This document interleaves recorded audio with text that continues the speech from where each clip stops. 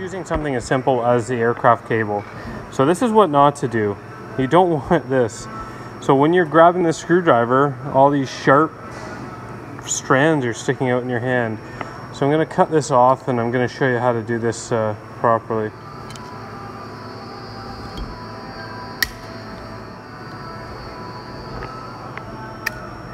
Little crimp connector. Helps if you twist it.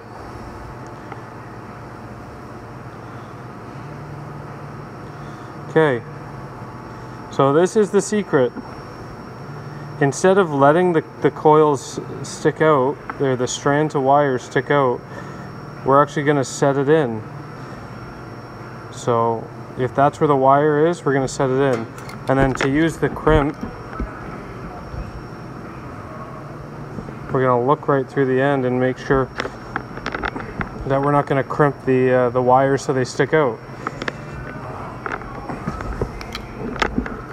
Okay, so this is a perfectly fine system. You're not going to get scratched or cut or whatever, right? So you can see right here, I just crimped it twice, once there and once there, and the wires are just in maybe like a 16th, not even. This isn't, like, I wouldn't recommend doing this for like a load bearing thing, but for just tying tools or stuff around the shop, this is perfectly acceptable.